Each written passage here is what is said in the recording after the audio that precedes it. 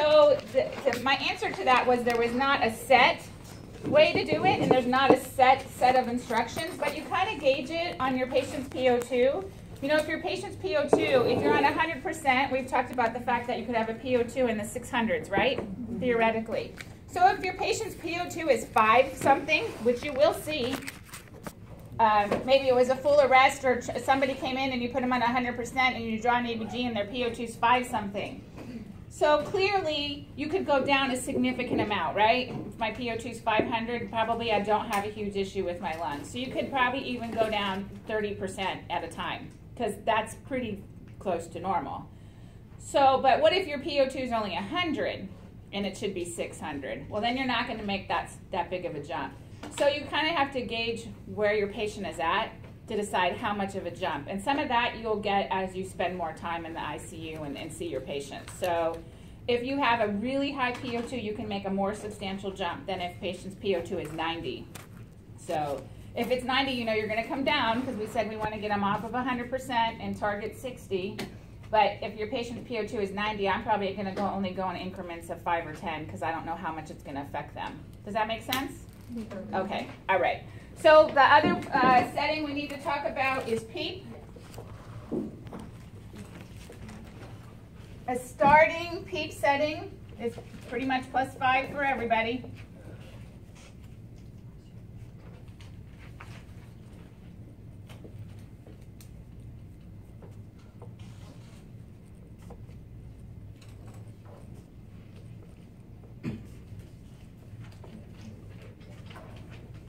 The other option would be if your patient was already on CPAP or NIPPV, you could use the same PEEP or EPAP you had them on. If your patient was on 10 of CPAP, it's not going to make sense to start at 5. You would start at 10. If your patient's on 16/8 of BiPAP, we're not going to go to 5. We would start at 8. Does that make sense? So if you have nothing, start at 5. If they were on a previous setting that you can use on the vent, then you would just use that same one. Yes? So the same would go with like a PEEP valve on like a bag valve mask or something? Yeah, usually we're not going to be bagging with PEEP and when we're just intubating somebody, but we might be in a rare circumstance. Okay. So PEEP's usually pretty straightforward. We'll talk about some patients where you're always going to want to be sure to start at a lower PEEP, patients with high ICPs and things like that when we talk about disease-specific patients. Okay, so one thing that I've talked to a number of you about, and I need to make sure, and I'm just going to cover it here, is the pressure control setting. This is more a note that you need to make. If you're putting your patient in pressure control, and I really should have talked about this when we talked about pressure control, so I apologize, but I can't skip it. So pressure control setting, your pressure, say your doctor orders pressure control of 20.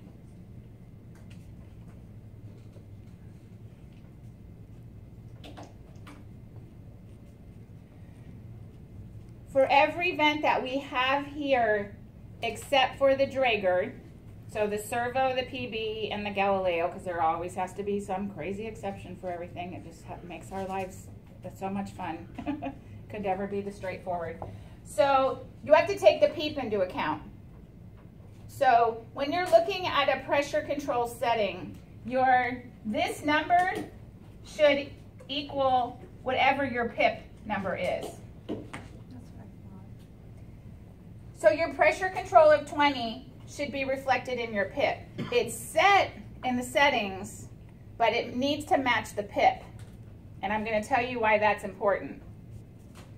So when you're looking at your vent, your peak inspiratory pressure should equal whatever the pressure control setting is that the doctor gave you. So with that being said, on all the vents except the Draeger, you have to take PEEP into consideration. So your actual pressure control setting is going to be the pressure control ordered by the doctor minus the PEEP. So let's say our patient's on PEEP of 5. My pressure control setting will equal 15. The PEEP will equal 5. So the PIP together with both of those will equal 20. Oh, sorry, forgot to turn my volume down.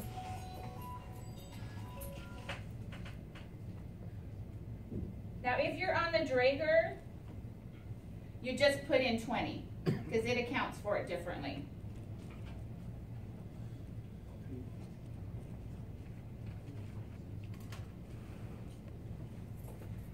So whatever your pressure control number is, if you're on the PB, the Servo, or the Galileo, take that number, subtract your PEEP, and that will be the number you put the pressure control at in the settings themselves. Then your PIP will equal the 20, and that's what you'll see. If you do this different, if you make this number 20, your PIP's going to equal 25, and we're supposed to be at 20. Does that make sense? Okay. So if you're on the Draeger, you just dial in 20. Every other vent, it's the setting minus the PEEP equals the pressure control setting to get a pressure control that the doctor ordered. So that's the only way to set it. Mm-hmm. Any questions on that? Okay. So we just have a few more settings we need to talk about. What we've covered so far is pretty much the settings that a doctor would order or that would be part of your protocol. But we talked about settings that you guys would change and monitor yourselves that are just as important. So that would be the eye time is for 1. Eye time normal is between 8 to 1.2 seconds. And this is not the first time we've talked about this.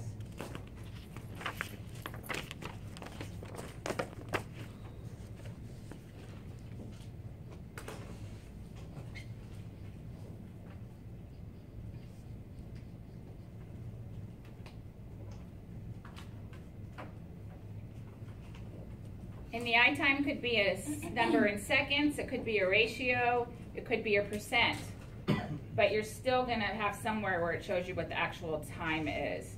So on some of the servos, it gives you the eye to E ratio, but shows you what the eye time is in a separate box. On the Galileo, it's a percent. And by changing the percent, you change the eye time in a different box. On the Draeger, it has the actual time, and on the PB, it has the actual time. So depending on which one you're at, there's going to always be a way to adjust it. It just might not be a dial that actually says seconds. Does that make sense? Okay. So this is standard starting eye time. You can always go with 1. It's easy. So we also have flow.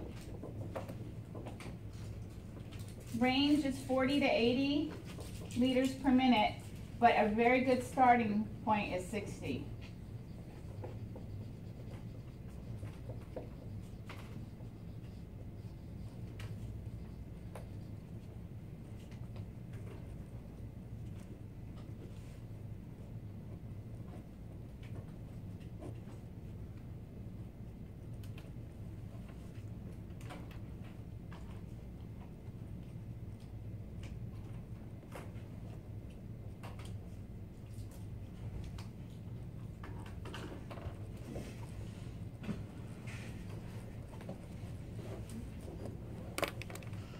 And remember, as you increase or decrease your flow, it will increase or decrease your eye time.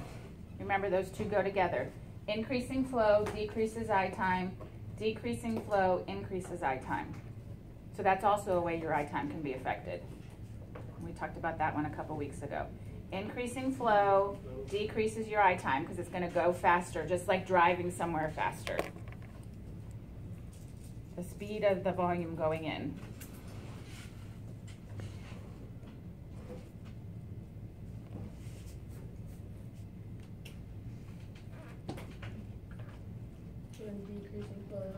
If you decrease the flow, it'll make the inspiratory time longer. Just like if you decrease the speed of your car, it will take longer to get wherever you're going. The breath is the same way.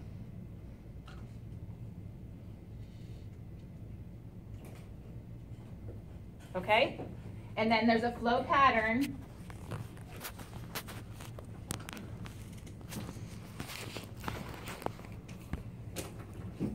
And I told you when we talked about pressure control last week that you couldn't set the flow pattern. There's two main flow patterns. You don't set them in any of them, the flow pattern? No, you do. Hold on.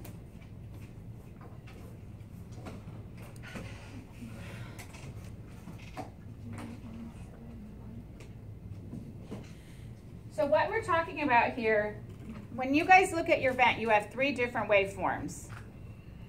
You have a flow waveform, and that's the one we're talking about here. You have a pressure waveform, and that's the waveform I drew out when I drew out your modes, and I did them in volume and pressure. And then you have a volume waveform, and we'll have a whole separate lecture on waveforms, but it's important that you understand there's three different ones. So, here, let's show you. So, there's a pressure waveform, and there's a volume waveform. So this one's going to show you the flow pattern that's being used.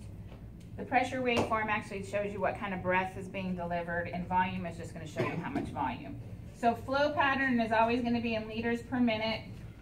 Pressure is in centimeters of water, and volume is in mLs or liters, just like our units always are for those.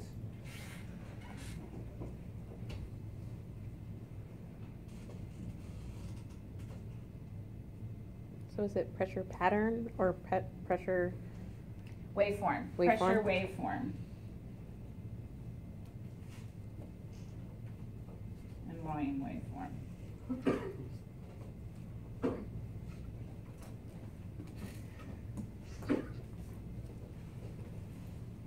So the flow pattern is showing you how the flow is being delivered in the breath that's being given. So is this one here, you get an initial burst of flow and then it slowly tapers off. In this one here, the flow pattern is constant. And it's going to be very important to not confuse these different waveforms because they have different things for different reasons. So this is a decelerating waveform, and this is a square or constant. So decelerating, or sometimes you'll see it called descending, because it starts with an initial burst and then slowly tapers off or decelerates off or descends down. This one looks like a square. So it's square. It's also called constant.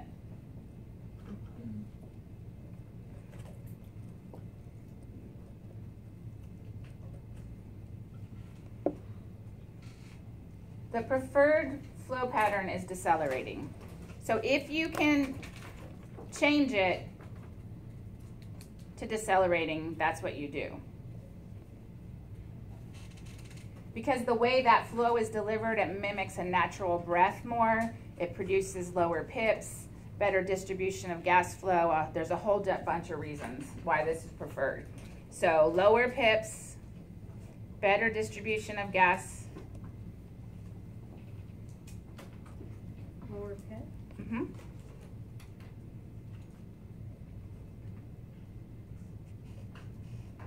Better distribution of gas throughout our patient, and it mimics more of a natural breath, so it's just more comfortable for them overall.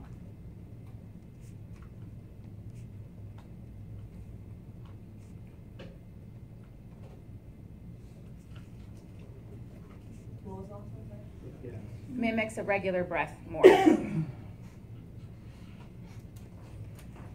So the reason you can't set the flow pattern in pressure control is because it automatically defaults to this one. The only flow pattern there is in pressure control is decelerating. You can't set it, which is why I told you last week that you couldn't set it. So this is going to be the flow pattern in pressure control, the decelerating one. But you don't set it? No, it's automatic. Okay. It's important to understand that you're not going to have a place to set it because you can't. Okay. So pressure control defaults to the decelerating flow pattern. Did you guys have a better morning today? Mm-hmm. Okay. We on it? You still look tired. We only have a few more minutes of this. Pressure control defaults to this flow pattern. It defaults. decelerating. When you're in volume control, here we go again, depending on the ventilator. Some vents you can set the flow pattern in volume control and some you can't, which is why I told you last week you would have the ability to change the flow pattern if you could. Because you'll have to look at the settings that you're given, and this is where you're going to learn what can and can't be set even more. So if you're in volume control, it's either going to default to this one or it's going to let you pick. I know. I didn't do it. I promise. Volume. Yeah, they should, because this is the best. Volume control, you can set either one if it'll let you. Otherwise, the vent just has its own default. You can just put it that way. And that's to the square. Yes. Did you say it defaults to square unless you choose. Yeah, because the Draeger and the servo, you can't set a flow pattern. It's just there. The PB and the Galileo, you can.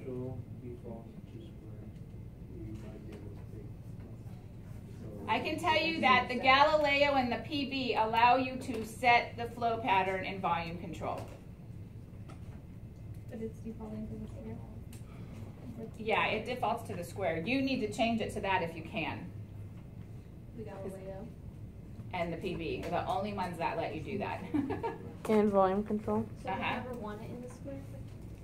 No, unless that you have no other choice, because it doesn't let you change it. Which would be the other machine. Right, the servo and the Draeger don't let you change the flow pattern. And square.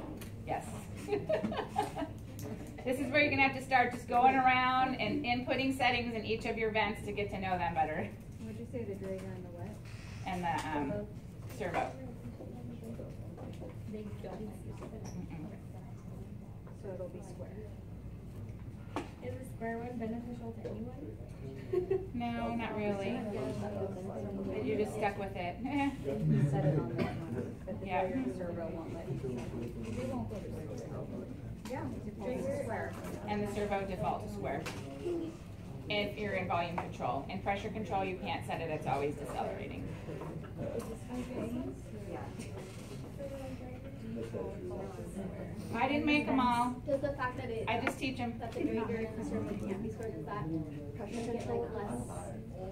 Like you don't want to use it as much? Like would you rather stay away from it? No. It honestly doesn't make that much of a difference.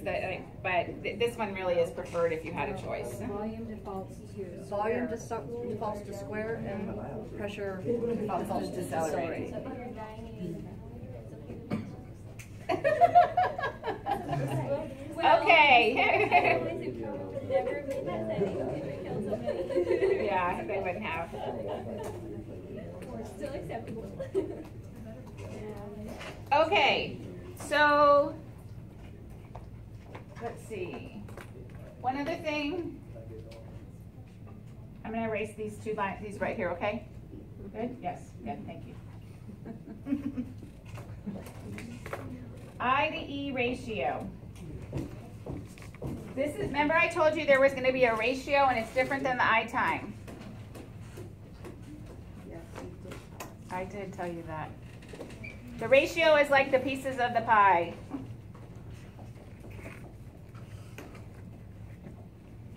So we have I time, but we also have a ratio. A standard ratio for your normal adult patient is 1 to 3, 1 to 4, somewhere around there.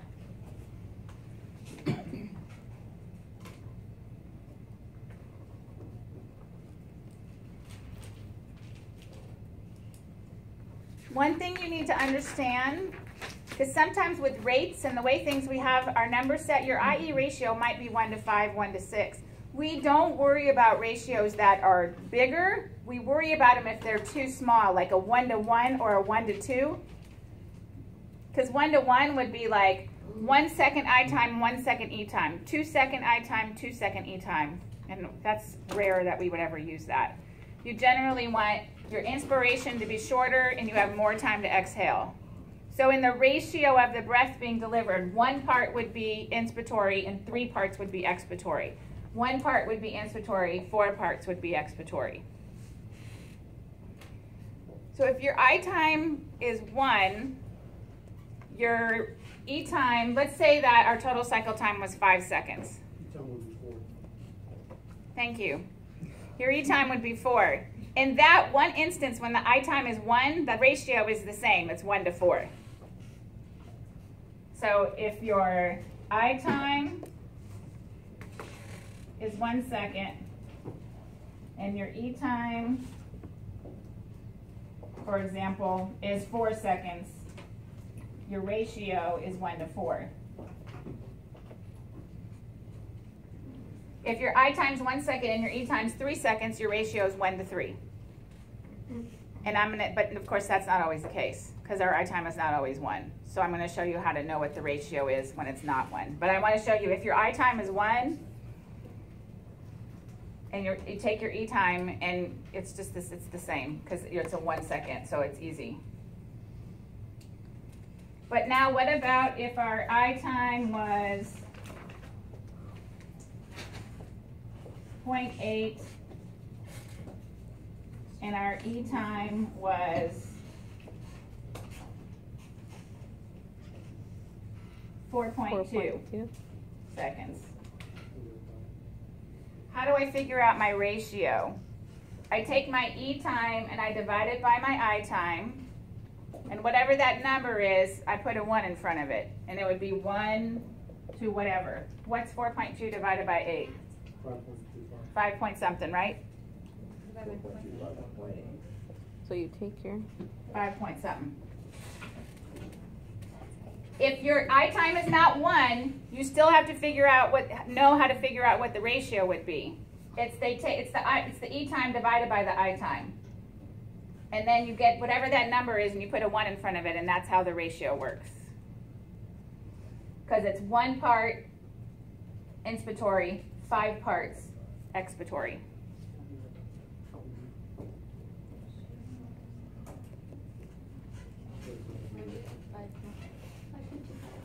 .25, so we can say 5.3. 1 to 5.3. You can round it.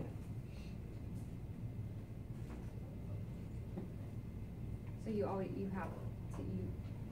have that 1 there? You wouldn't ever say Yeah, the point you always put a 1 in front of it, because we're trying to figure out a ratio. It's 1 to something, and so when we do it this way, it's always going to have just put a 1 in front of it, because that's how we want our ratio to be, 1 to whatever. Okay.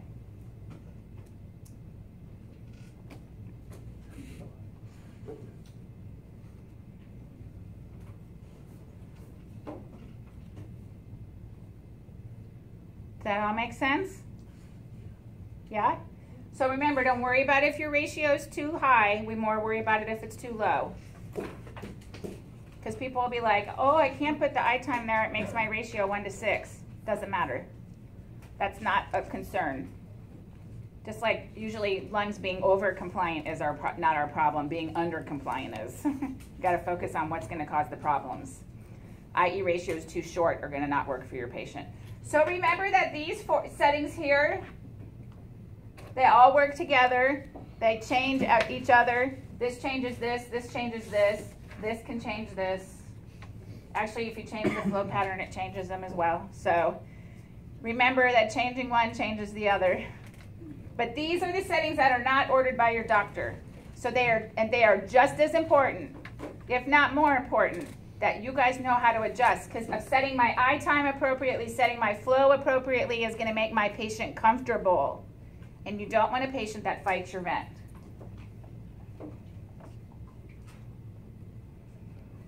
And when we talk about waveforms, I'll show you how to tell if your patient is not getting enough flow.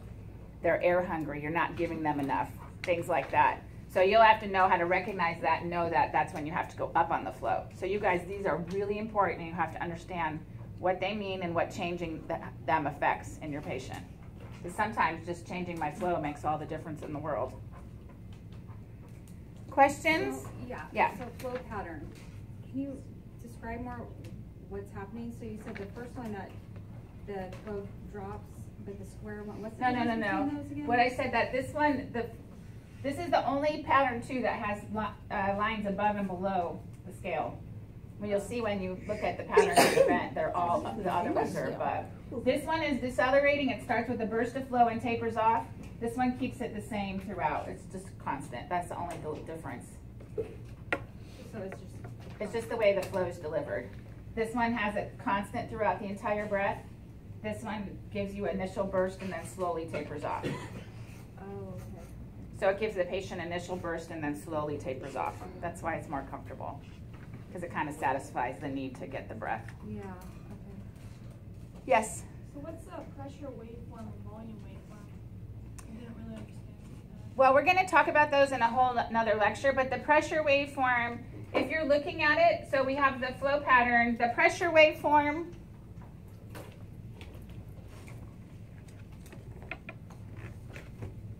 This is pressure, and this is time. So it's going to show you what the pressure is going to.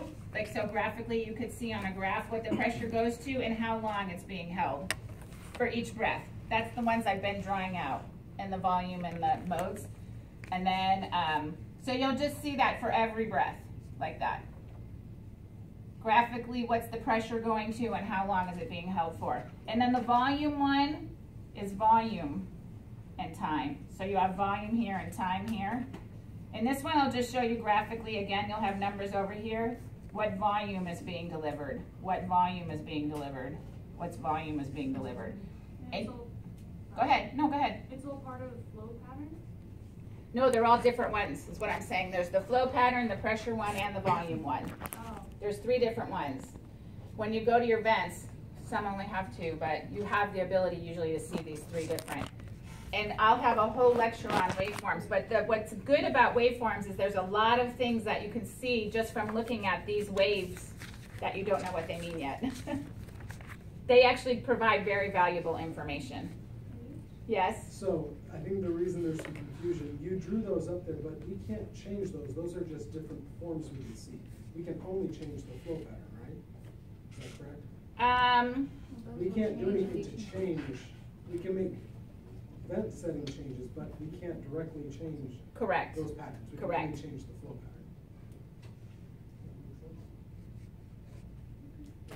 pattern. Okay, she wrote them just to tell them there's 3.